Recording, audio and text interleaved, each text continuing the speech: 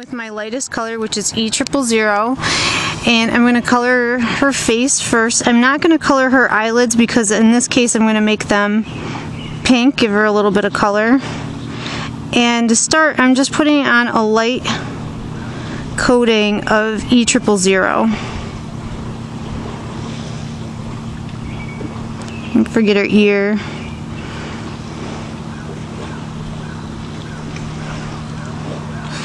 And try to use the side of your Copic marker as much as you can. Okay, so we have a light coating of E000, and now I'm going to use E00, and I'm going to do a tiny bit of what we call shadow mapping. So I'm going to start putting in where somewhere I want some of these shadows. And I don't want a strong nose, but I do want a little bit of a nose on her. So I'm just putting a tiny line here, and her hair is going to cast a shadow. So I'm going to put a tiny bit down the edge of this hairline, in her ears, also along this edge of a hairline, put some underneath her eyes, just tiny bits, and I'm not even sure how well you can see that because they're so similar in color. And then what I'm going to do is I'm going to go to E11. E11 is a much darker color.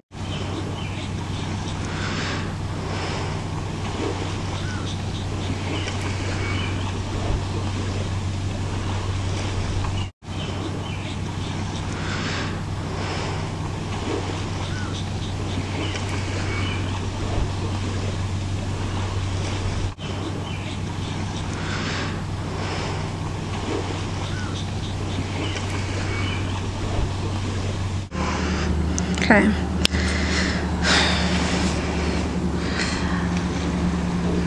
Then I'm going to go back with E21 and I'm going to start blending this out.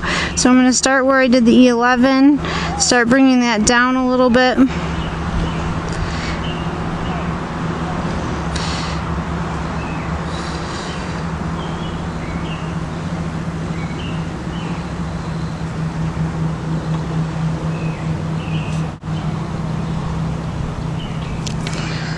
Then I'm going to go back down to my E000, start fading that down.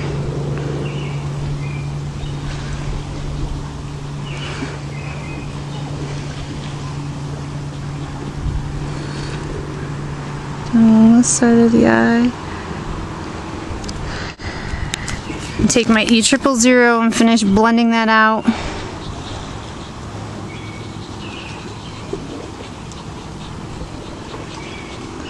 Softening those edges. Don't be afraid to turn your paper.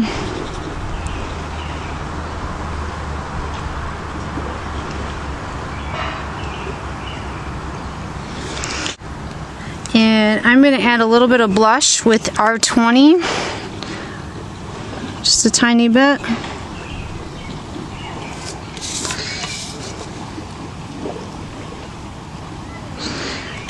And again, I'm going to blend that out with E000.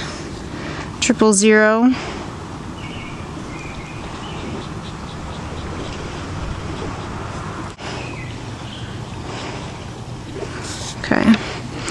And this skin tone's a lot darker than the skin tone I normally use.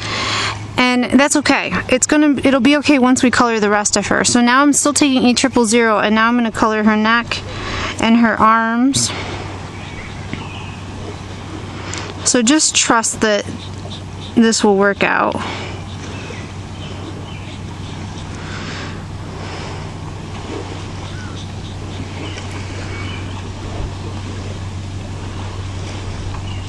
And don't forget she has a little bit of a bosom. Now I'm going to take Hero again and work my way back up. Putting in some shadows.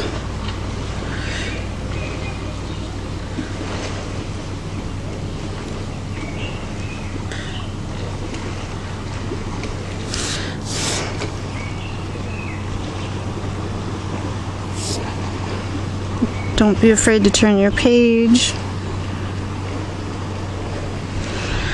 Okay, I'm gonna go back in with E11. I'm just gonna add a tiny little bit.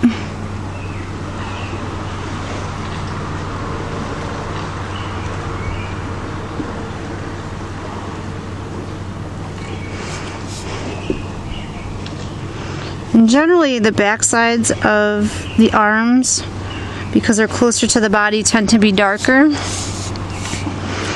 And also a tiny bit near the clothes, and I'm just putting a very tiny amount on.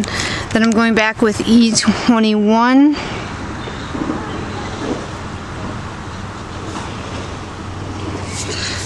Blending that out.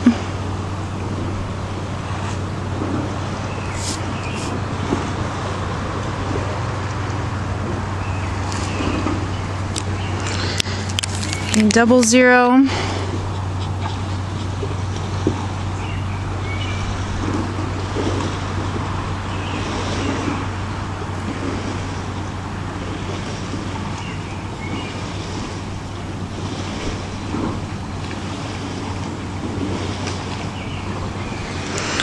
And then all the way back to E000.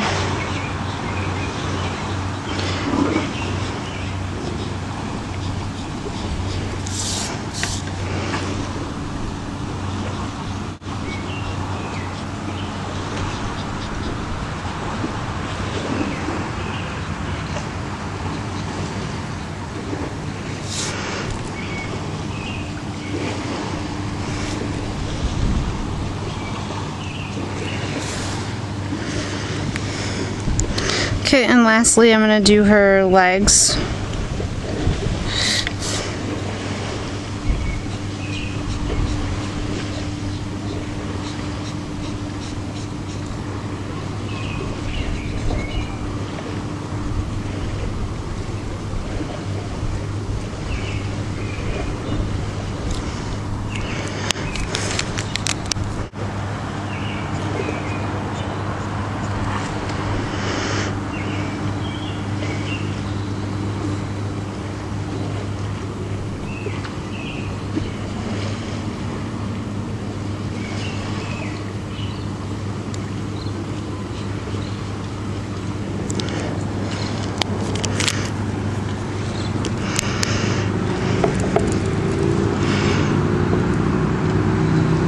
Putting a little bit of E11 where her clothes would cast a shadow, and then I'm going to grab really close to the nib and I'm going to put a line because that one leg will cast a shadow on the other leg.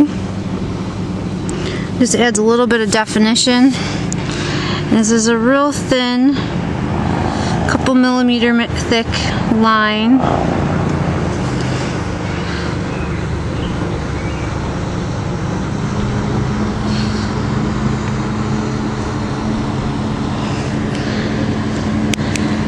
Go back with E21.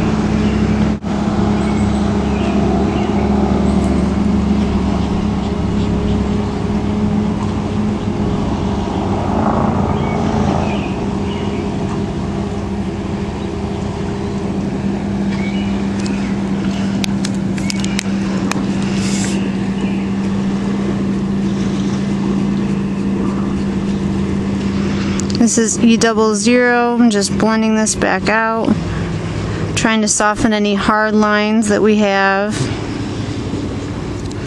And then I'm going to my lightest color again, blending this out.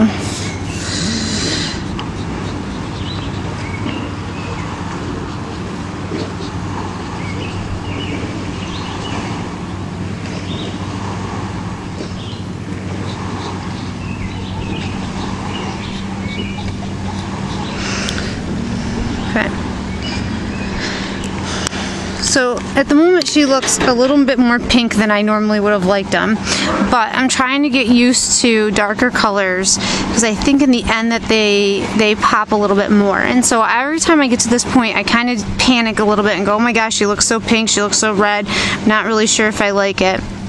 Just trust yourself and go with it. We can go back and touch up little details if we don't like something as we go, but I'm going to go ahead and color her clothes. I'm going to start with my darkest color. In this case, you could start with either, but I have a good idea of where I want the shadow in this case.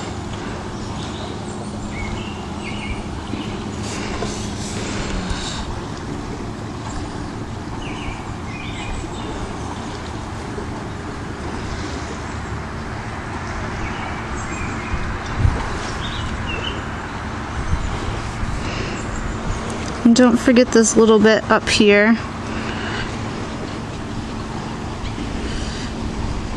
Just adding a little bit.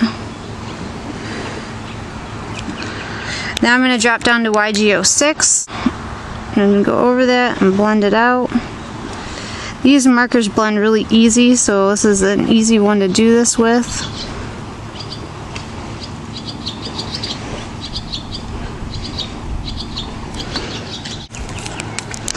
Then going to YG03.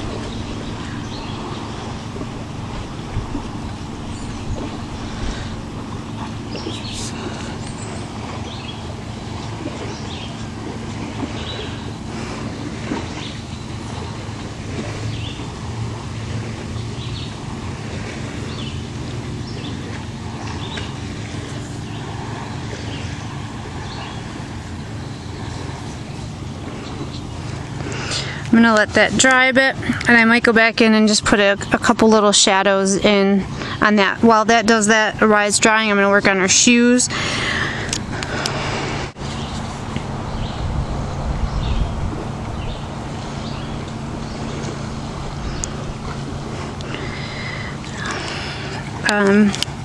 I get asked a lot whether I color light to dark or color dark to light. And I think it depends. If I have a good understanding of where the shadows are, I color dark to light. If I'm not sure, I color light to dark. Okay. So for hair, I'm going to start with dark to light again. And my first color I'm going to pick is E99. And I'm going to draw in the shadows first. This real thin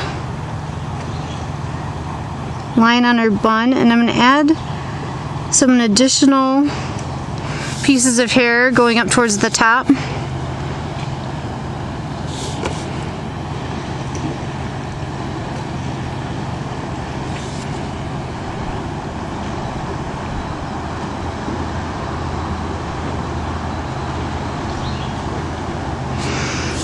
There. And her part is going to be the darkest. So I'm going to add some E99 in there, and I'm going to continue these lines over.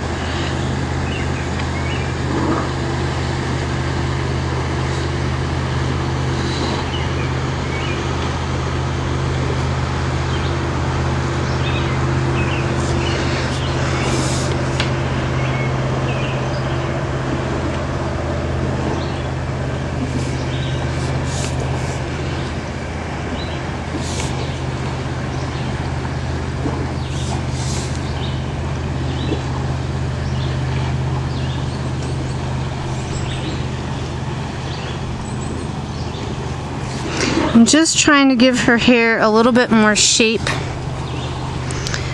and definition. The artist didn't provide us with a ton of information about how her hair is moving, and I still want it to have some shape. So these lines are going to help give us that shape.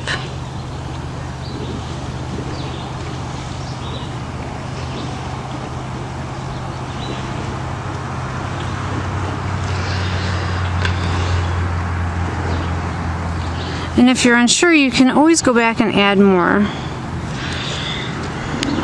So now I'm going to drop down to my lighter color, which is YR24. And I'm just going to continue a little bit farther with these.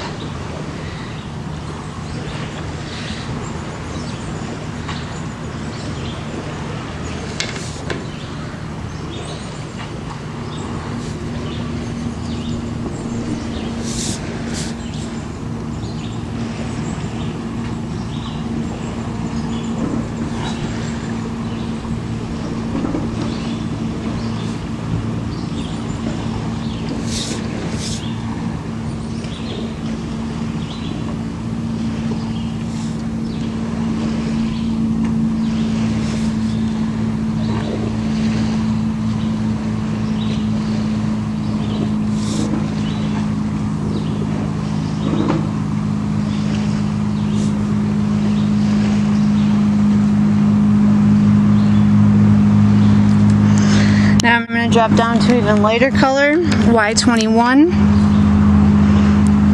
Start filling in some of these whiter spaces. And notice I'm flicking from the darker part.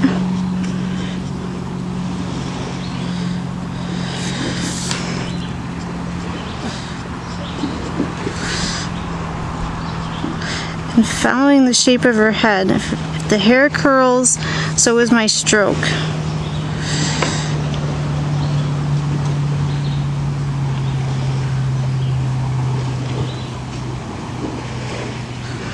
And now at E50, which I'm going to continue to go, and I'm still not going to try to cover up every little space of white.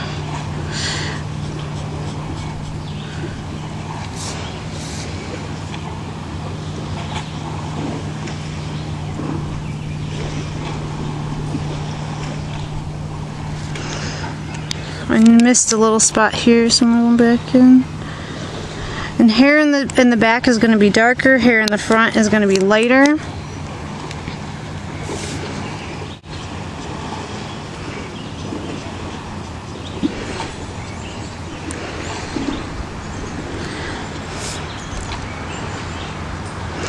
And then my last step is going to be going over this again with E99. And I am just trying to darken in these lines so they're look a little bit more shadowed. They're recessed. I don't want them to be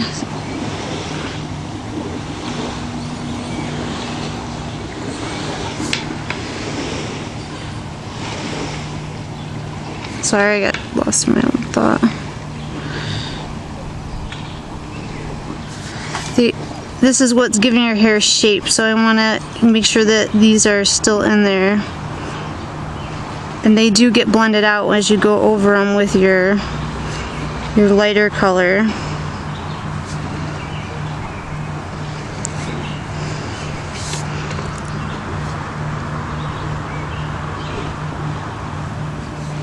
And hopefully you can see how that makes the hair feel more like hair.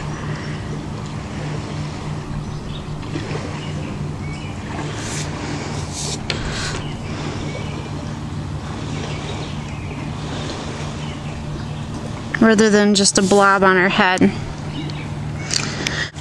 Okay. And lastly, I'm going to take a little bit of pink R20 and I am going to go over her eyelids. I wanted to make them pink. I'm not going to spend a whole lot of time on blending on these because I'm going to put glitter on top to give them a little bit of a shimmer. So this little fairy has some fun little makeup on. On her lips, I'm going to add some R20. But I'm going to go back with some EO4 in the spots where I think it's darker, where the lips come together. Add a little bit of EO4. And just some lipstick on. To finish her off, to do her eyes, I'm going to use B91.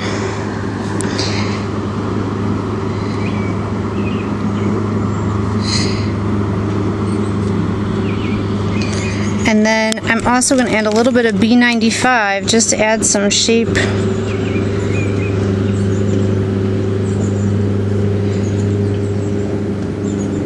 Depth to her eyes, and you can blend that out again by going back to your lightest. I'm also going to use B91 in her wings.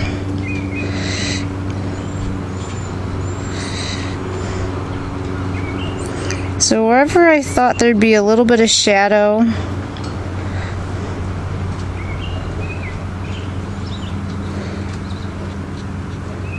I'm just putting down a little bit of color. And in the spots closest to her body, I'm going to add a little bit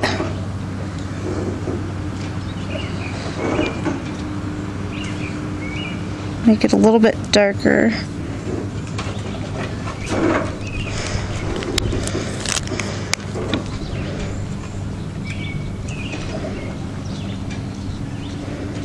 carry that a little farther, blend it out. Perfect. I'm just leaving that. She has a little wand in her hand. I'm not even going to try to do any blending on the wand. I'm just taking E33, coloring the stick of the wand. Oops, wrong end of the marker. Take Y11 and add a little shading. And I'm not spending a ton of time because I plan on adding some glitter to this part. So I just wanted to have a little bit of color. And the last thing I'm going to do is color this ruffle on her dress. This is YG61. And I'm taking YG67 and adding in a little bit of shadow.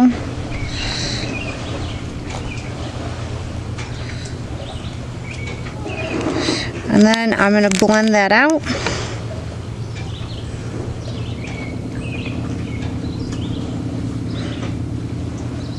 So it's a little bit darker green than her fit. And there you go. There you have Tinkerbell. She's cute with or without her little accident here at the end. And put her on a card. And I hope this is helpful and you agree that this, again, once everything else is all colored, isn't too dark. Have a great day. We'll see you next time.